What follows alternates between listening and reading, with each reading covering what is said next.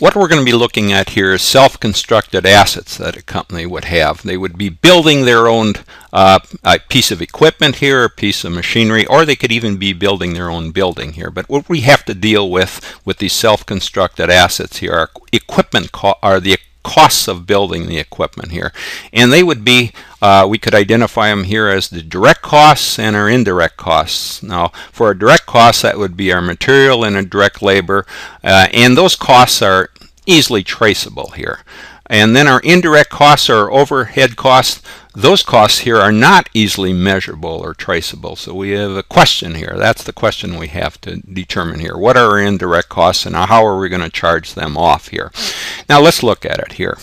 Now companies can handle these indirect or these overhead costs either by one here assigning no fixed overhead to the cost of the constructed asset here, or two, they can assign a portion of all the overhead to the construction of this asset or during the construction process here, whatever portion of overhead we'd have here.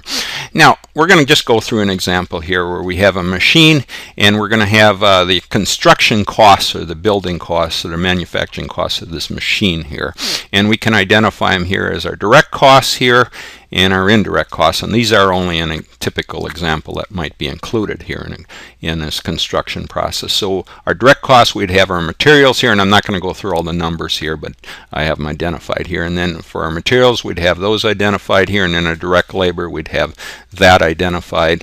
And then a total direct cost here, in this case, was $55,000. Now for our indirect costs, and those would be our overhead costs, and they would typically include like power, heat, lights, insurance, property taxes, supervision, depreciation, supplies. So our total indirect costs here that we have, I have at $172,000 for this example. So, and the fixed overhead costs here, or indirect costs, I have identified here as the insurance, property taxes, supervision here, and depreciation. And what we've done here, we have to separate out our variable overhead costs here. Those are the variable portion. That's what varies here for the period here. And then from our fixed amount, that's what's fixed here for the period here, or for fixed costs here. So our variable amount here we added $70,000, and our fixed overhead here at $102,000. Now the variable overhead is a result here of this construction process. So that's tied to our construction process. The variable amount here is $70,000. Now the fixed overhead for the construction here is estimated here at 50% here of this total fixed overhead. So we only have an estimate here. The fixed overhead for our constructing our machine or building a machine here would be 50% here of this total amount here of $102,000.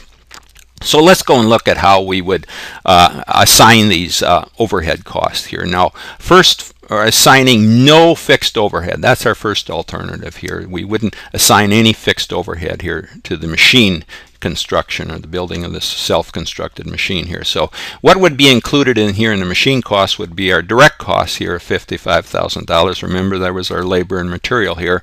And then we'd also include the variable cost here, because that was a result here of this construction process. If we didn't take on this building this machine here, we wouldn't have experienced here these variable costs of $70,000. So our total machine cost here is $125,000 here.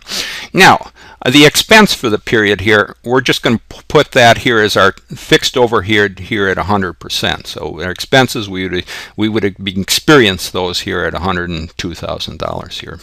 Now this is the argument here.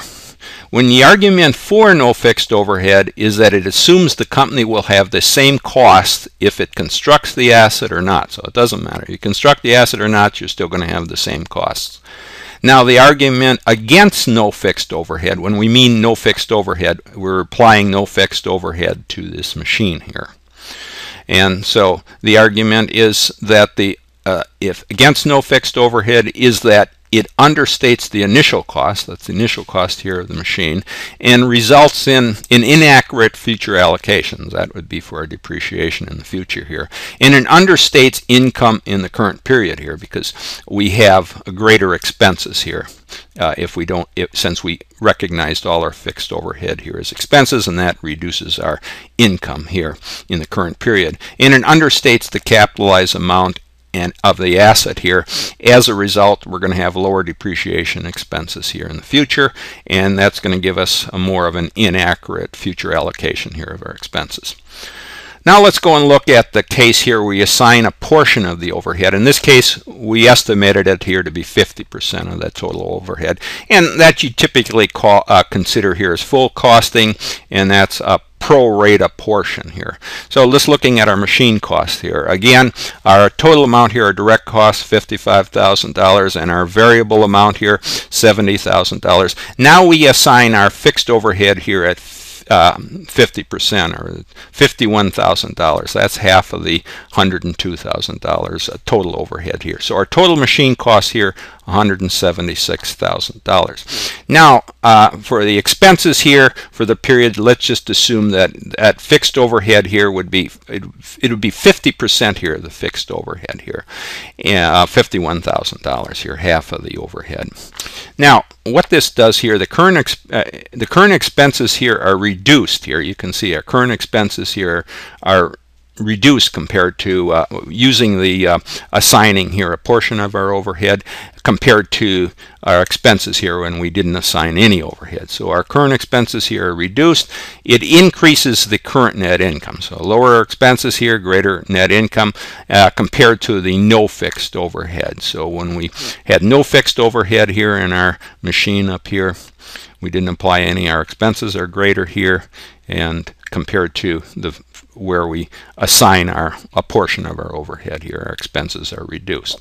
So what we've done here when assigning a portion of our overhead here, that attaches the full construction cost to the asset or the manufacturing cost. So our machine here is we got a full cost here, whereas with the no fixed overhead we wouldn't have the total cost here. It's that wouldn't be included. So you can see here, no fixed overhead, you got a lower machine cost here, $125,000 here compared to the where you assign a portion of your overhead here, $176,000. So in this case, assigning a portion of our overhead, we capitalize our machine here to a greater amount, and then as we depreciate it, we're going to have a greater depreciation expense. And the argument is that it gives us a more accurate cost here when we're looking into the future years here. We have a more accurate future allocation of our cost here. Now, again, remember the machine here, it's capitalized here and depreciated at either whatever you come up with your cost here when you allocate your overhead. Now, this is the how would we take care of this here in the future here? Say we're in the business here and we're actually have a tool shop, or we have some shop where we're actually constructing our equipment or machinery or tooling here on a regular basis. So what we have to do in this case is, the question here is establishing our percent of overhead. So we have to come up with our established percent of overhead rate, and that can, let's just look at here. This established percent of overhead rate is assigned based on previous results and labor costs. Typically, you know what your previous results are for all your indirect and your direct overheads here, and you know what your labor costs are when you're running a project here. So what building a machinery here. So what you would do here is you take the overhead rate based on, you would establish your overhead rate here based on direct labor costs here. So just say our overhead rate we had here at the variable portion here was $70,000, and then our a fixed portion here that we have identified was $51,000. So totaling those two amounts together divided by the direct labor cost here of $55,000, we're going to come up with an overhead rate here of 220% based on our direct labor. And that's what you typically use when you're working with these, when you're building your tooling or your self-constructed project or any manufacturing project. It's based on a percentage of direct labor here. So for our example here, let's just say in the future we have a machine here and we have to identify its manufacturing costs. So let's just say we had materials here of $30,000, and then we have direct labor. We know what that is here at $10,000. So our overhead, all we do is take 220% here, the amount that we established here based on our previous direct labor here, times $10,000, our direct labor amount here, and that gives us an overhead cost here of $22,000. So assuming totaling our materials, our direct labor, here, and our overhead here that we assign, we come up at a total machine cost here of $62,000. So that's typically how you would handle a self-constructed asset in the future here. You have to establish an overhead rate, and it's usually based on direct labor dollars here, and then you can apply your overhead rate to come up with your total cost here. All right, so that takes care of our problem here. And just to go over it here, we had you had the alternative here to assign no fixed overhead or to assign a portion of the overhead here. And the question is, what portion of overhead do you assign? And we just used our example here, 50%, but it can vary. It's whatever, and it's really based on past history if you're going to be in the business here to be constructing machines or tooling or equipment here. Based on past history, and either you can go with a full costing here or no cost here, assigning it to your machinery and equipment, and then you can see how it affects your expenses here in both cases here. With portion overhead cost, your expenses here are low. When you assign a portion of your overhead to your machinery, your expenses here are lower than if you don't assign any fixed overhead.